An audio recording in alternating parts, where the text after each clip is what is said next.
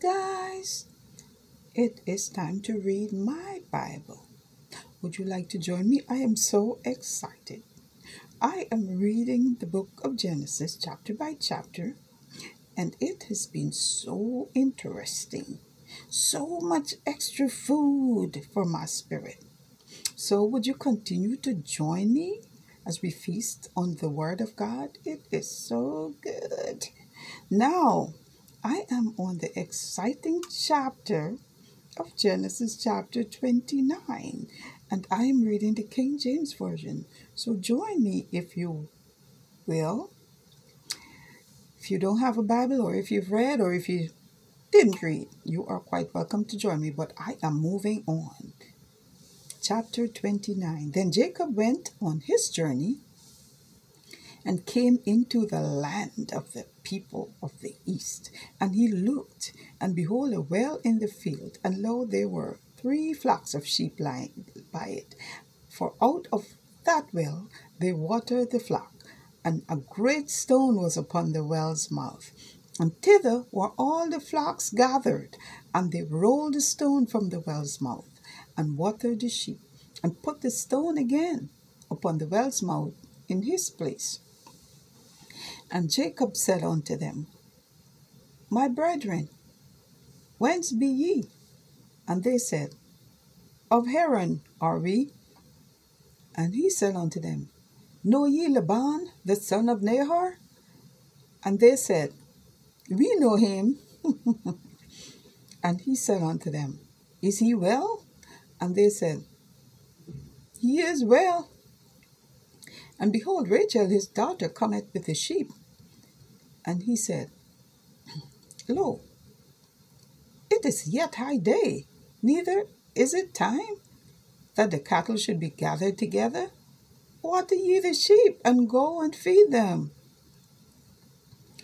And they said, We cannot, until all the flocks be gathered together, until they roll the stone from the well's mouth. Then we water the sheep.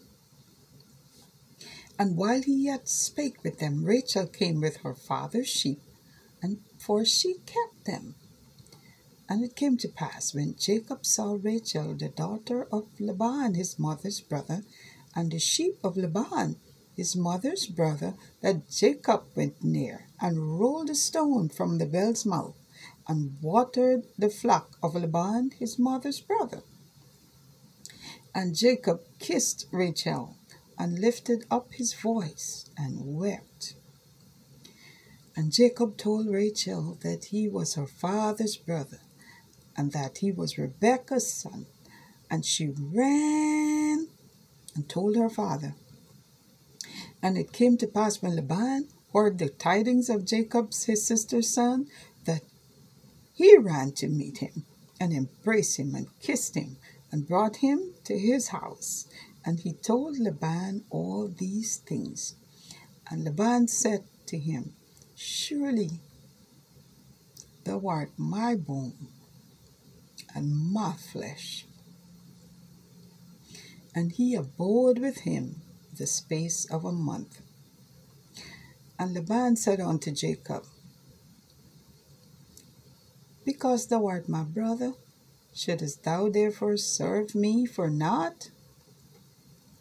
Tell me, what shall thy wages be? And Laban had 2 daughters. The name of the elder was Leah, and the name of the younger was Rachel. Leah was tender-eyed, but Rachel was beautiful and well-favored. And Jacob loved Rachel, and said, I will serve thee 7 years for Rachel, thy younger daughter. And Laban said, It is better that I give her to thee, than that I should give her to another man. Abide with me. And Jacob served 7 years for Rachel, and they seemed unto him but a few days, for the love he had to her. And Jacob said unto Laban, Give me my wife, for my days are fulfilled, that I may go in unto her. And Laban gathered together all the men of the place and made a feast. And it came to pass in the evening that he took Leah, his daughter, and brought her to him, and he went in unto her. And Laban gave unto his daughter Leah Zilpah, his maid, for an handmaid. And it came to pass that in the morning, behold, it was Leah. And he said to Laban, What is this thou hast done unto me? Did not I serve thee for Rachel? Wherefore then hast thou beguiled me? And Laban said, It must not be so done in our country to give the younger before the firstborn. Fulfill our week, and we will give thee this also for the service which thou shalt serve with me yet 7 other years. And Jacob did so, and fulfilled her week, and he gave him Rachel his daughter to wife also. And Laban gave Rachel his daughter Bilhah his handmaid to be her maid.